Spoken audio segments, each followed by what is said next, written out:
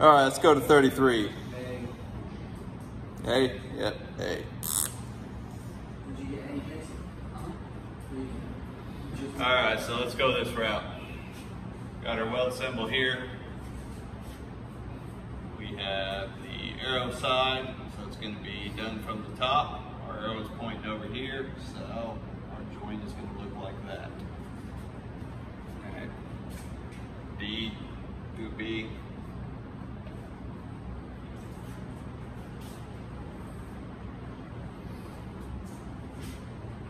All right, let's go to 34. C.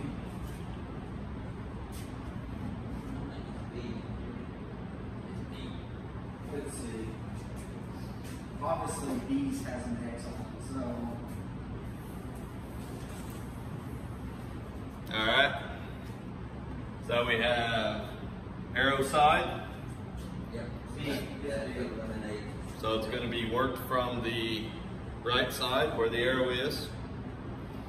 Our worked piece is pointing down here. So that's what we're going to have. Which one is that? B? Yeah.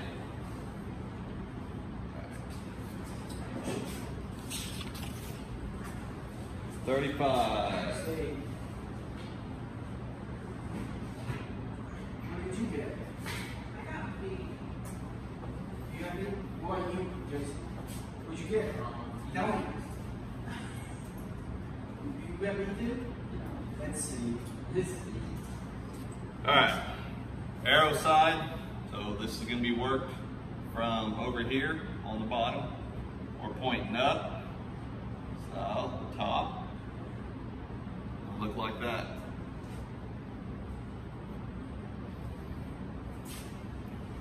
Then we got the other side. Not too far with that.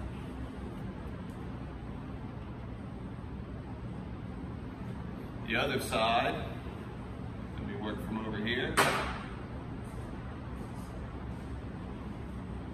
Be like that. Does that look like a BDU, Jason? I didn't think so. Yeah, so that one will be C. 35 is They C. have to go out of the way to make these arrows, you know, point a certain way. Well, it's depending on what side's the low side. It's important. Oh, I know that. Okay, hey, I have to explain 36 too. All right. So I didn't get anything because this is fucking confusing. you see how this arrow is just pointing just over here in just space? Yeah. That's because we have to do that entire surface. So, B. Right? Yeah, so it'll be B. It'll be the entire surface. So it doesn't matter. I mean, this symbol's just showing two welds. I mean, it looks like it's just showing two welds, but it's a surface weld. So that entire surface will get covered in weld. Wouldn't they have the circle on the tail on the line to show that it would be all the way across? No, because if that circle would be all the way around. That's all the way around. Yeah, so if we had an all the way around, this little box here would be welded all the way around, all directions. It'd be covered in weld. And that seems kind of. Yeah. Yeah, so, yeah, in this case, it's surface weld. All right, let's go down to 37.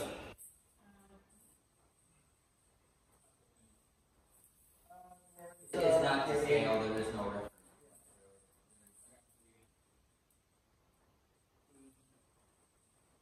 So it could be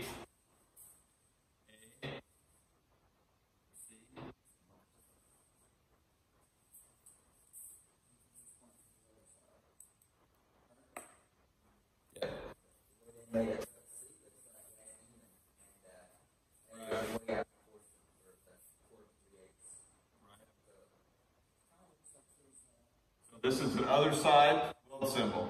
Our arrow is on this side, which means the weld is going to have to go on the other side. So we know it's going to be A or C. But because A and C, we don't have any dimensions here. We don't have anything showing. It's not telling us long these are. Yeah, so we don't really know. I mean, if this was taken from further away, an inch, we wouldn't be able to really see there. Up here, if we zoomed in on this, maybe this side is 3/8 and this side's 1/4. So we don't know. So, I mean, it'd be A or B for position of the weld, but E is the answer because we don't have any reference or detailing on it.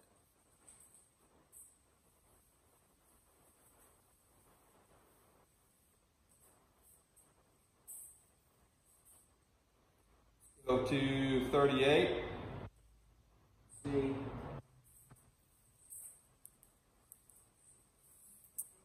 Yeah. All right. So we don't have any weld length or pitch on this weld symbol. So all we know is we have to weld those sides. Yeah. If it had a circle right here, it would be D. If weld and gave us dimensions, it might be, well, it wouldn't be this one because those triangles would have to be staggered. It wouldn't be this one either. It could be that one if we had dimensions up here. So this one's going to be C. So do the triangles have to be staggered or staggered on the top? Like say 4 and on one side it's All that would really do is just change. Moving across, so let's do it this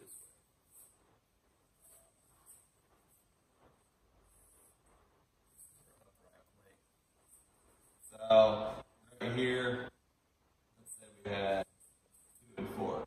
So we might have a weld here. If we had 1 to 3 down here, we would start our weld here, and it would only be an inch long.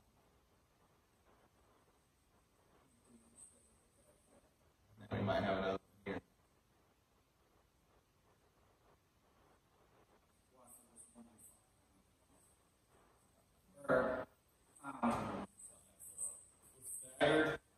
Staggered, we're going to lay them out to where they're even across here. So if we did it this way, we'd have 2 to 4 across the top and 1 to 3 across the bottom.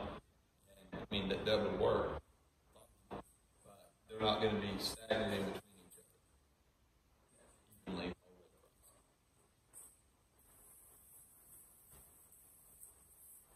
This one is C.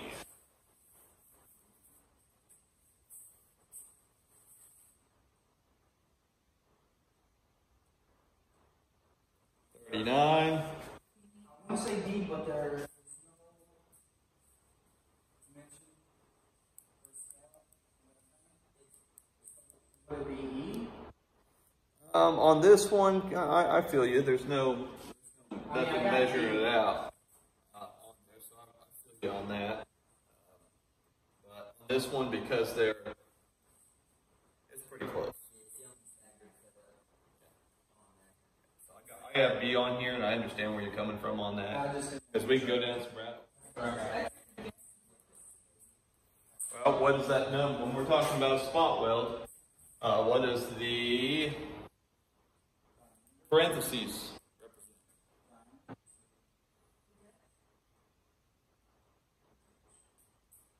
Numbers. Number of spot welds.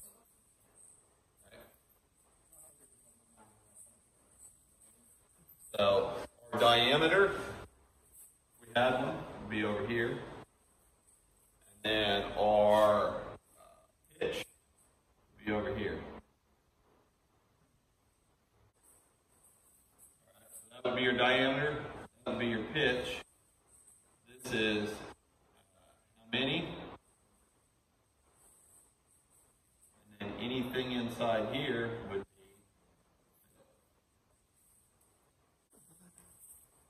yeah, 41C.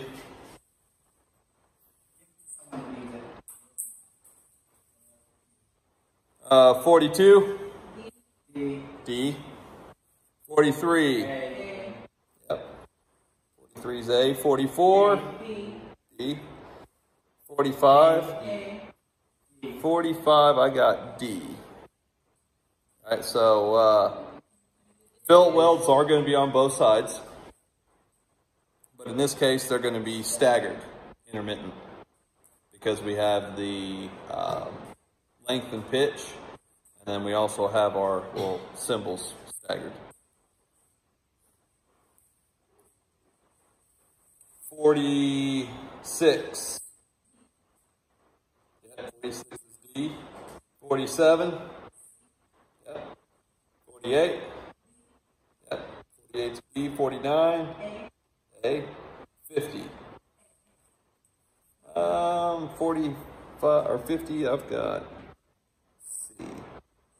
And you know, oh, the reason is because let's go to 50 real quick.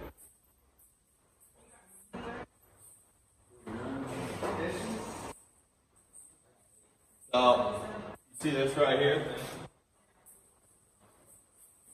That right there is denoting the diameter. So that's going to be a 1-inch diameter. If that wasn't there, we could possibly have a slot. So in this case, this is showing looking from the top, because we have a circle. This is going to be 1 inch. If we had a slot, it may be 1 inch that way, but we don't have a dimension for how long it is. So a slot's going to be oblong versus a slot having a diameter. So in this case right here, because it shows the diameter, that's going to be the other arrow side plug weld versus slot. Yeah, 50 will be C.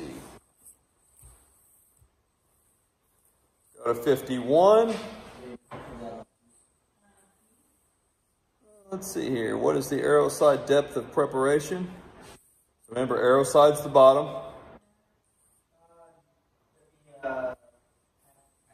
Yep. So the number that's to the left of the parentheses is going to be the preparation. What's inside the parentheses is going to be the weld size, how much we fill it up. All right. Yep. Those get kind of confusing. Just want to remember that. 52. A. 53. B. 54. D. 55. E. 55, you just take your 3/8 plus your 9/16, and you get 15/16.